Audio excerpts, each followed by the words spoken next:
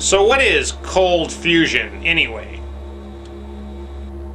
Cold fusion refers to a method of producing energy using deuterium from seawater, the metal palladium, and an electric current.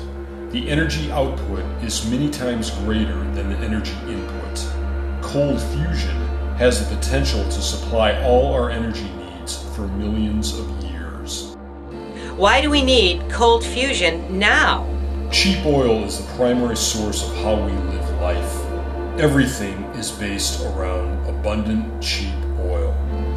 But the easy-to-extract cheap oil is running out, and the frantic attempts at trying to suck out the remaining amounts through methods such as deep-sea drilling are causing disgusting disasters to take place, such as what happened in the Gulf. It's a dead-end road anyway.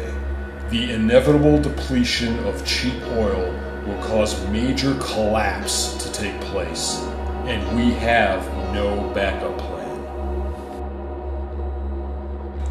Well, what about all these alternative energies? No amount of the common alternative energies such as wind and solar will replace what we are running off of cheap oil. These alternative energies should continue to be pursued and improved upon, but they will not keep the ship from sinking. Cold fusion actually has the potential to keep the ship afloat. The TV program 60 Minutes spent an entire year putting together a segment on cold fusion. The bottom line, the segment concluded that cold fusion was indeed the real deal, and by all means should be heavily pursued. Cold fusion is easily one of the most important subjects there is right now.